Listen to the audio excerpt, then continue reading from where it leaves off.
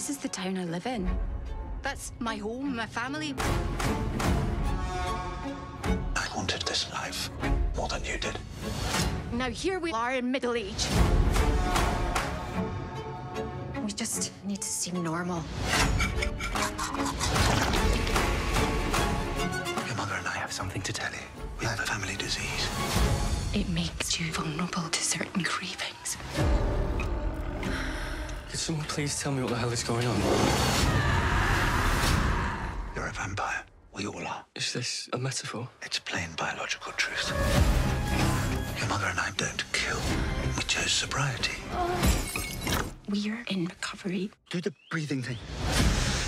The lives of most vampires are horrifying. Like my brother, Will. Are you going to invite me in then? I invite you into my home. We need your help, Will. Clara killed a boy at school. Highly amusing. The Radleys aren't safe.